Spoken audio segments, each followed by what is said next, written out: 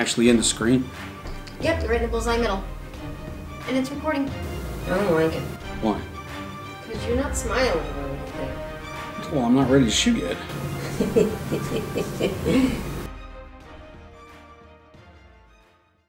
Alright, so here is the ShrockWorks Differential Armour plate.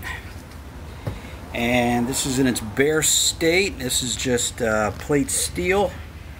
And I went ahead and cleaned it up with some brakekleen and a little bit of sandpaper, just to, well, of course, obviously to make sure that the paint adheres well, and also, of course, to make sure that I don't have any inclusions or anything really bad stuck in the paint. So I'm going to go ahead and give this several coats of Rust-Oleum red, because as you all know that have been following the channel, I'm kind of going with red as an accent color on the truck. So I'm going to go ahead and lay some paint on this, and we'll get around to the installation probably sometime this week.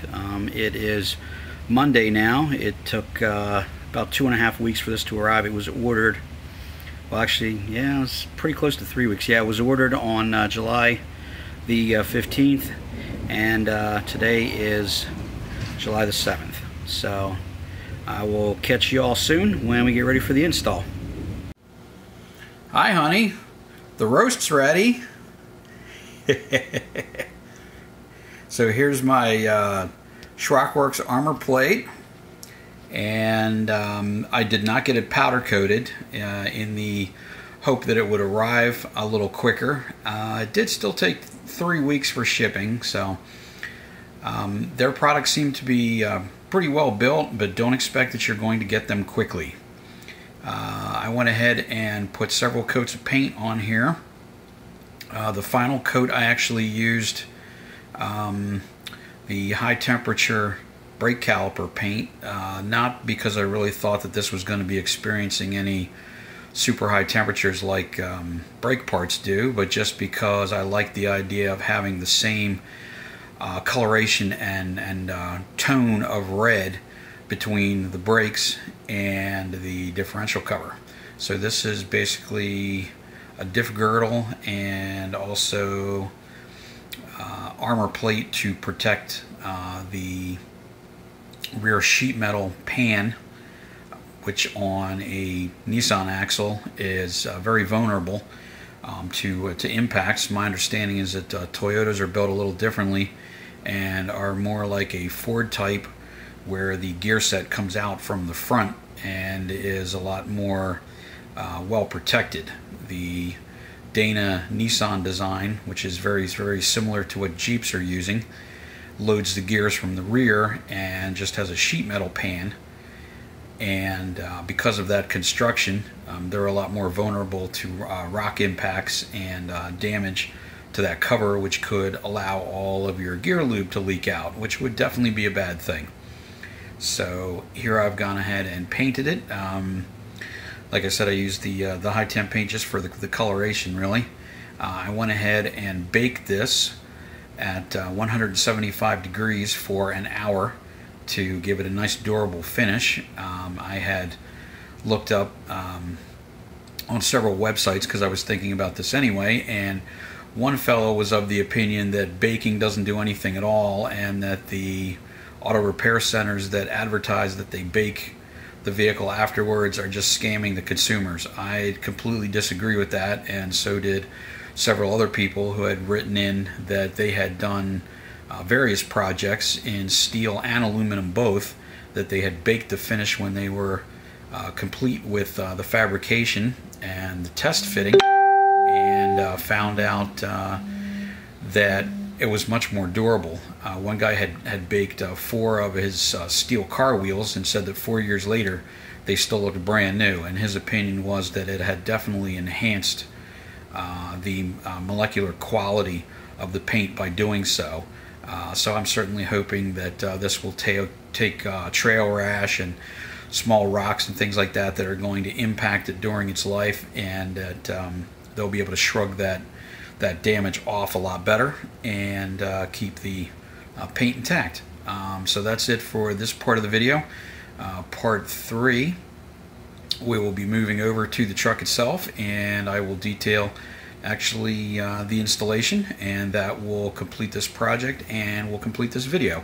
So we'll see you in, well, in your time, it'll only be a few seconds. For us, it'll probably be at least this afternoon or possibly tomorrow. Catch you soon.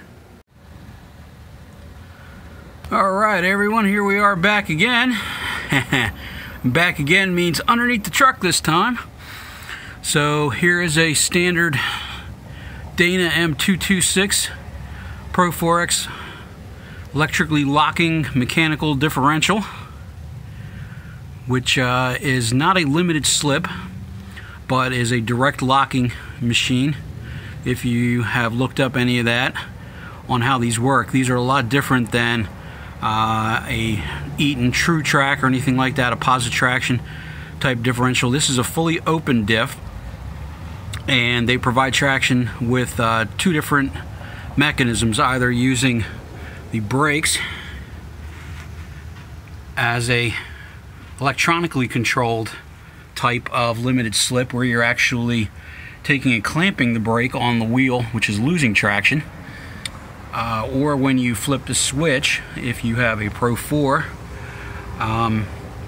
or you've installed one of these, which you can on any of the other Frontiers with a little bit of work and a little bit of wiring, you can then actually physically lock 100% between the two tires with zero slip.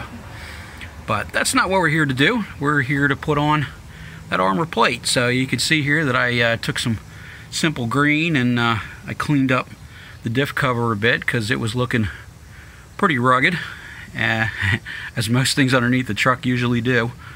And while I was in here, I noticed that around the bottom edge, I see some RTV sealant has actually escaped around the edge a little bit. So I'm wondering if the dealer somewhere in the past might have resealed this diff cover, because I know that from the factory sometimes they do have a bit of seepage, but Nissan's definition between leakage and seepage are two very big and different things. Leakage they will warranty. Seepage they don't consider a big deal, and they're like, either you live with it or you can fix it yourself, which really is not a big deal. As you can see, you take out 12 bolts, the cover pops off, you put some new RTV, you put everything back together. If you have a modicum of mechanical talent, you can certainly pull off this little repair on your own. So anyway, I'm going to go ahead and get started on pulling out the bolts and getting the armor, cover, whatever you'd like to call it, protection, mounted up. See you in a few minutes.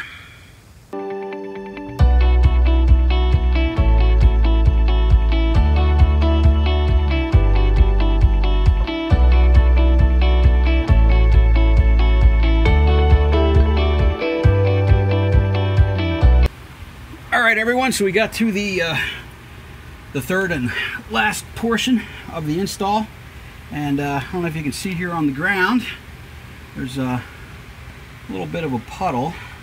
The truck kind of peed on me.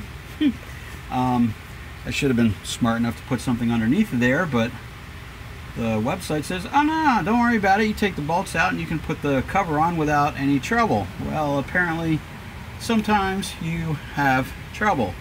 So there are 8 bolts that hold the cover in place, as you can see here, and when I got to the bottom 2, started to drip, which of course usually sets people into panic mode. Oh snap, what do I do now? So what I should have done, had I been smart, would have been to have had all of these bolts ready to go, sitting right here fully assembled, instead of over on the bench, and I could have quickly threaded them in and I could have minimized my leak. So unlike Discovery Channel and all those other guys that bleep out all of their mess ups and outtakes, I don't bleep. If I made a mistake, I'm going to tell you, because hopefully you'll learn from it.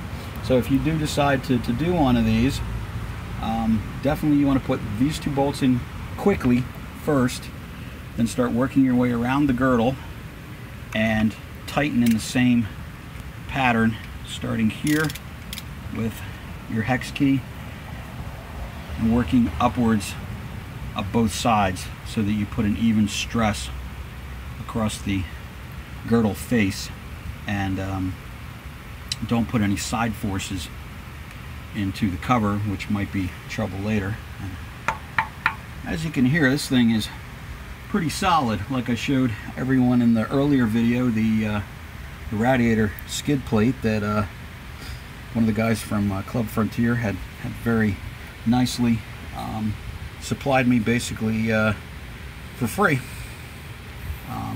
That is, I believe, the same gauge steel as this, and so this is quite a robust piece of equipment. So, given the other problems that I had with delivery, etc., it was definitely overall worth it.